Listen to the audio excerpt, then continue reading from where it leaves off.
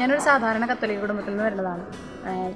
ചെറുപ്പം മുതലേ പള്ളിയിൽ പോക്കും അല്ലെങ്കിൽ കുടുംബ പ്രാർത്ഥനയിലൊക്കെ വളരെ ഭക്തി ഉണ്ടായിരുന്നു. പക്ഷെ അതിൻ്റെ അർത്ഥമൊന്നും അറിഞ്ഞിട്ടൊന്നുമല്ല, അല്ലെങ്കിൽ അത് എന്തിനു വേണ്ടിയാന്നുള്ള കാര്യങ്ങളൊന്നും അറിഞ്ഞിട്ടൊന്നുമല്ല കാലത്ത് ചെയ്തിരുന്നത്.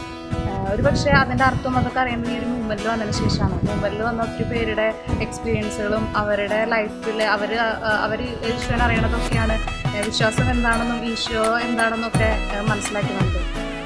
ഇപ്പോൾ ഞാൻ എൻ്റെ ഈശോയുടെ ആയിരിക്കുമ്പോൾ എൻ്റെ എല്ലാ ജീവിതത്തിലെ എല്ലാ കാര്യങ്ങളും സന്തോഷങ്ങളും സങ്കടങ്ങളൊക്കെ ഈശോ എൻ്റെ കൂടെ ഉണ്ടെന്നും എൻ്റെ ഏതൊരു കാര്യവും ഈശോയ്ക്ക് അറിയാമെന്നും ഈശോ എൻ്റെ എല്ലാ കാര്യത്തിലും ചിന്തിക്കുന്ന ഒരു വ്യക്തിയാണ്, എന്നെ കെയർ ചെയ്യുന്ന ചിന്തിക്കുന്ന ഒരാളാണ്, എന്നെ കെയർ ചെയ്യുന്ന ഒരാളാണെന്ന് ഒരു ബോധ്യമുണ്ട്. ആ ഒരു ബോധ്യത്തെ പ്രതിയാണ് ഇപ്പോഴും ഞാൻ എൻ്റെ ഈശോയിൽ വിശ്വസിക്കുന്നത്.